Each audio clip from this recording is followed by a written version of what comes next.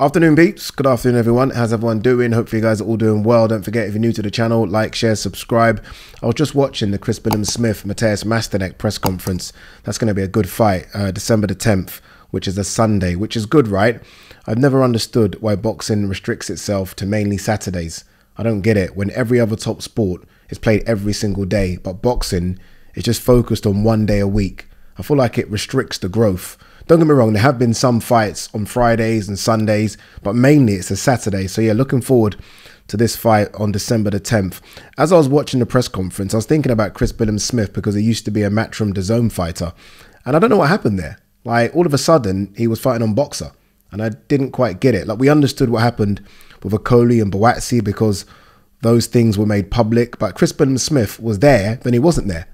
And if it's a case of Boxer just came with a massive offer, then fair play, right? You got to go. But if it's a case of DAZN or Matchroom, sorry, decided to not renew his contract, I think they've made a mistake because I think he's a great guy. He's a great guy. He speaks well. He's obviously got a bit of a following with Bournemouth fans. He's a world champion now, which obviously they didn't know he was going to be, but he was ascending to that, right? He was either going to be a world champion or be in a world title fight. And yeah, I like Chris Smith. So again, if it's a case of Matchroom decided to let him go, then clearly that's a mistake. But if it's a case of Boxer just offered him big money, then fair play. I've always been a fan of him. You know when I became a massive fan of him? This might sound a bit silly. We did an event. I can't remember. He might have fought Tommy McCarthy, I think. Anyway, everyone's back at the hotel. I think I've told this story. There's actually two reasons, but this is one of them. Everyone's back at the hotel. That's what normally happens after these events. Everyone goes back to the hotel. Eddie gets drinks in and food in, whatever. And everyone's having a drink. And he was there. And I was like, you know, I think I offered him a drink. And it was like, he doesn't drink. And immediately I was like, okay, tick. I like that. I don't know why, but I like that. I mean, I do know why. If you're an athlete, a top athlete, you shouldn't really be drinking. The second reason, I just remember driving. He lives near where I used to live. So I've always seen him around. I remember driving and it was like a blizzard. And I'm seeing this fucking dude run. I'm like, who the fuck is this crazy dude running in this blizzard? Turn around, Chris Smith. And I was like, yeah, I like you. I like you, dude. So yeah, look, good luck to Chris Smith. He's in a good division now. There's some good money fights out there. Some tough fights as well. The Okoli rematch. I don't know what's going on with that. Richard Riakporhe rematch. Remember Riakporhe? He's the only fighter to have beaten him. Split decision lost a few years back. Jaya Pataya fights there as well. So some good fights to him, and hopefully he makes some good money as well. All right, let's have a look and see what there is to talk about today. Let's start with this one. Malik Scott. I believe Francis Ngannou would beat a lot of the guys in the top 15 to 20. I feel like that says more about the standard of the guys in the top 15 to 20 as opposed to how good Ngannou is. Because a novice boxer, I know he's a fighter, I know that before people come at me, but a novice boxer who has never boxed professionally, regardless of how big and strong he is, shouldn't be able to beat guys in the top 20 who've been doing this all their life. Shouldn't happen, should it? Really? I mean, it shouldn't happen. By the way, I agree with Malik Scott. I agree with that assessment. I think he would beat some guys in the top 10. I mean, look, he nearly beat the #1. So he clearly can beat some of the other guys, but that should not happen. And I think that's a reflection on we have a lot of depth now in the division. Like, I mean, there's some good fights that we made from 1 to 25, but I don't know how many good fighters are in the division. I really don't. Again, a novice has come and nearly beat the #1 heavyweight of this generation. Oh, that's a problem. Usyk promoter. This version of Tyson Fury is not the one that we want to beat. This version is a sin. I don't know what that means. Is that basically saying this version is rubbish and we want to beat the best? I'm going to translate it as that. Look, the fight's going to happen February, we're hearing, right? I think Mike Coppinger put something on his Twitter page a few hours ago saying the fight is done for February, not December 23rd. I always said December 23rd wasn't going to happen. Like, super unlikely. Even if Tyson Fury came through that fight unscathed and he dominated Francis Ngannou, I always felt like it was too quick to then chill out for a couple of weeks, as you have to, and then go into a camp for Usyk. It's just For me, it was never going to work. I feel February actually works well for both. Usyk fought in August. That gives him a nice little break. He can then go into camp now in December. And for Fury as well, gives him a little break after. It's not necessarily after that fight because, look, it wasn't a grueling fight. I mean, look, I know Tyson Fury's got a black eye, but it wasn't like that fight was life and death. But I feel like all the media he had to do for the fight, I feel like he just needs mentally a little break, then get into camp. And I think we're going to see a better Tyson Fury against Oleksandr Usyk. Like, a lot of people now have quickly jumped on the Usyk's going to beat Fury bandwagon. And I can understand why you would do that after what we saw on the weekend. But we are going to see a better Fury. We just are. If you think that the Fury that we saw against Ngannou is going to turn up against Usyk, then you are very mistaken. And plus, Ngannou's a different beast to work out. I don't think there wasn't much tape on Ngannou looking really good. Even Ngannou's sparring partner, who I know, a guy called Ruan Visser, he was the former South African heavyweight champion. Even he tweeted, no, on his Facebook, he put that, he said, Fury's going to win this fight by 99.9% or something along those lines. Like, so he gave Ngannou no chance. So no one expected what we saw. We know, though, what Usyk brings to the table. So does Fury. So I'm expecting a better Fury. I think Usyk's going to cause him problems, but I think Fury will beat Usyk. I do. I think Fury will beat him.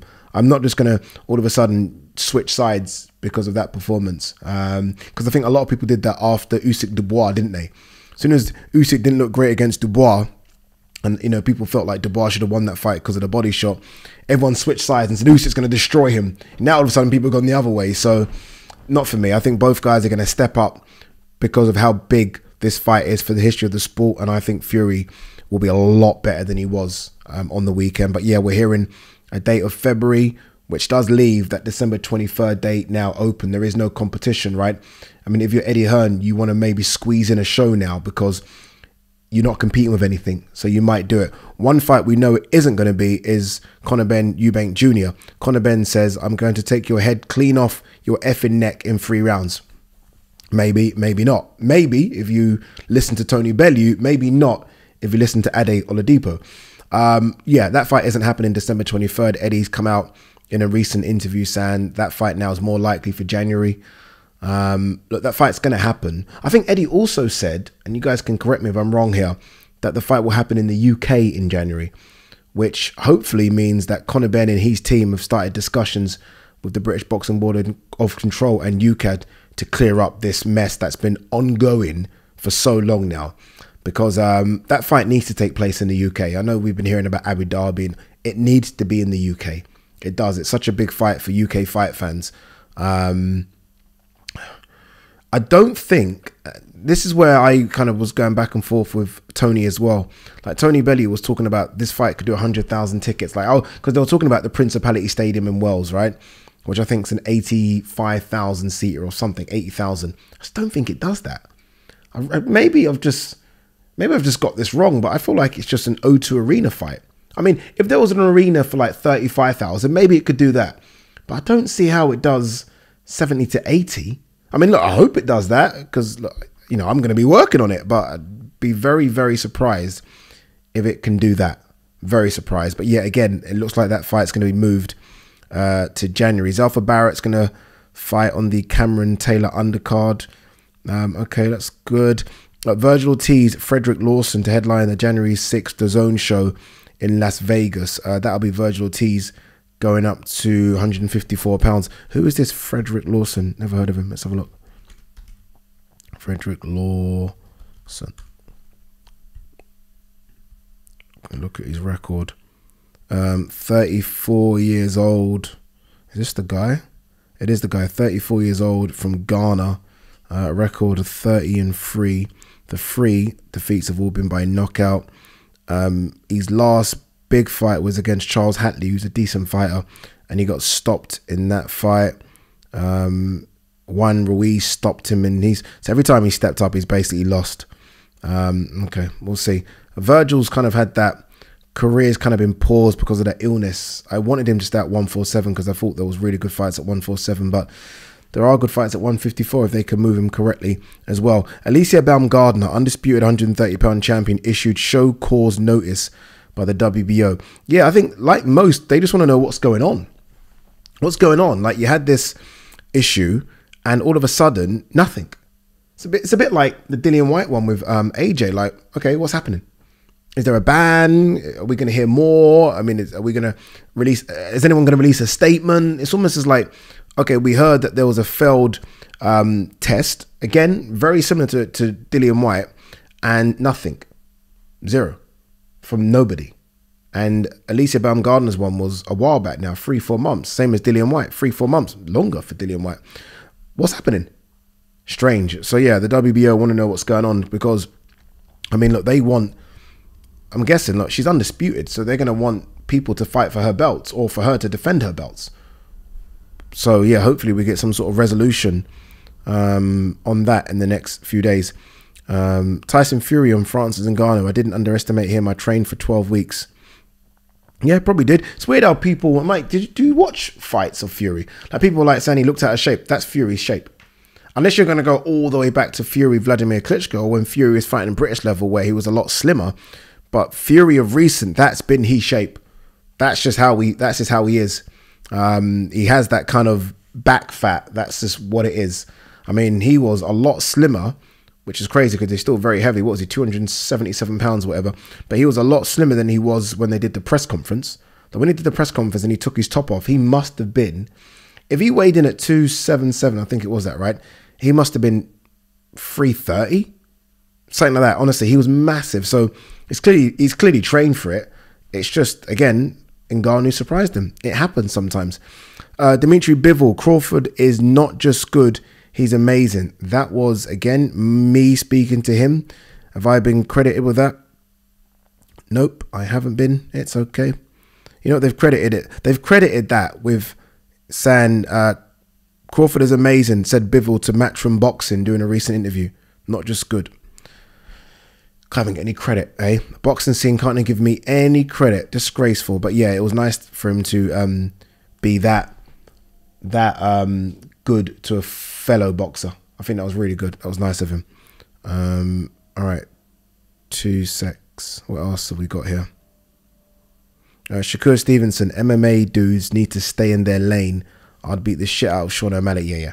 I mean, heavyweights, I think you can get away with it as a heavyweight because, again, it's almost that thing of all it takes is one punch.